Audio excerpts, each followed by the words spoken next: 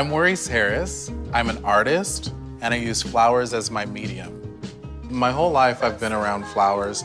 My grandmother was a florist, and I would love going around my backyard, putting little arrangements together. I've been decorating my family's house since I was like 7. And I was always trying to be the good guy and make my parents proud. And I've always just been drawn to creativity. It's my means of survival.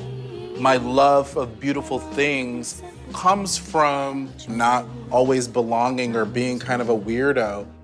For so long, I didn't think I was allowed to have a great imagination.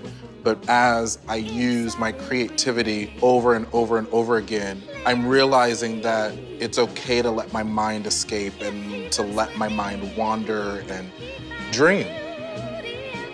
I like to create natural magic. I'm looking for chaos and balance, simplicity and too much all at the same time. When people engage with my work, I want people to feel love. I want people to feel like there's a space for them. We are what we see, and when you're able to see yourself doing something imaginative, doing something fun and amazing, it is so powerful for the next generation. As I put myself out there, I want to inspire other young Black boys, Black girls, Black trans people to live their best lives and be their best, fullest selves.